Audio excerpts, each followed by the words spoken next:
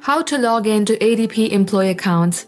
Hello and welcome back to our official help desk. In today's video, I'm going to show you how you can get logged into your ADP employee account. So without any further ado, let us jump right into the process. Head over to any of your web browser and at the top search bar, simply type in ADP login.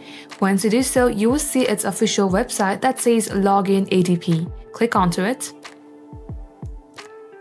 At this section, toggle on the option that says all logins.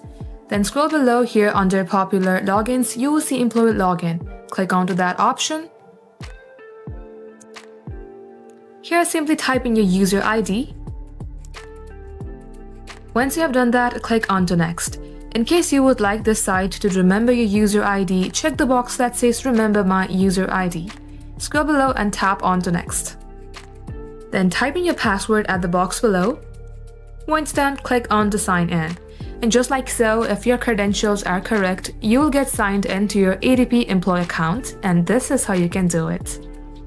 So that wraps up today's tutorial. If you would like to see more videos on this topic, then all you have to do is comment down below and we will get back to you soon with more tutorials like this. In the meantime, what you can do is like this video and subscribe to our channel. And don't forget to hit the notification bell icon so that you will get a notification whenever we post. Thank you for watching. We will catch you up soon.